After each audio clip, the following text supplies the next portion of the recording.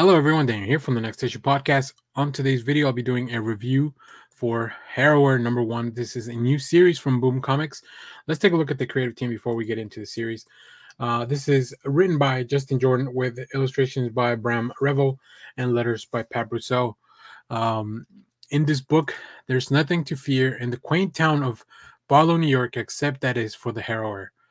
The children wish this boogeyman was just an urban legend, but this purveyor of puritanical vengeance against the unrighteous is very real, and there's no escape because the Harrower seems unkillable and spans generations, always returning.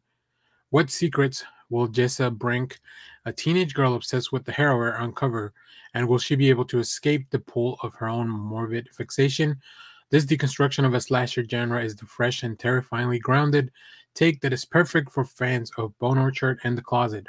Both excellent books. I really enjoyed this first issue. It definitely does feel like a bit of a throwback to the 90s slasher. I'm thinking like, Scream and a lot of the remakes from the early 80s. So I really enjoy that. I think also Revel's art, it really just fits the tone. It's a little edgy, a little jagged. Like there's nothing that is too overwhelming, nothing too stylized, but it's also just a really cool design for the Harrower. So let's take a look at some preview pages here. It also reminds me a lot of the urban legend movies, which I always really enjoyed. In this quaint little town, we have this sheriff who is looking around, and of course things are going to immediately escalate. This book doesn't hold back. It's actually like pretty gruesome as well, but it has a lot of really fun tropes, which we'll get to in a minute when we're looking at these preview pages. But look at the design of the Harrower, just so cool.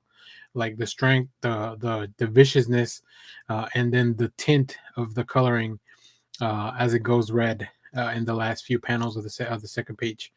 Really cool stuff. And then we get to see the teenagers, the people that we're going to be following around pretty much throughout this book. And then the fact that in this town, the Harrower, like everyone talks about it. It's almost kind of like reminds me of Pennywise if it was more out in the open. Also, I love the coloring shift. Once we're at the school, it's just such an interesting approach. This book definitely feels, like I said, a throwback to a great slasher. So I quite enjoyed this first issue. I hope you guys will as well. But let me know what you thought about the book down in the comments.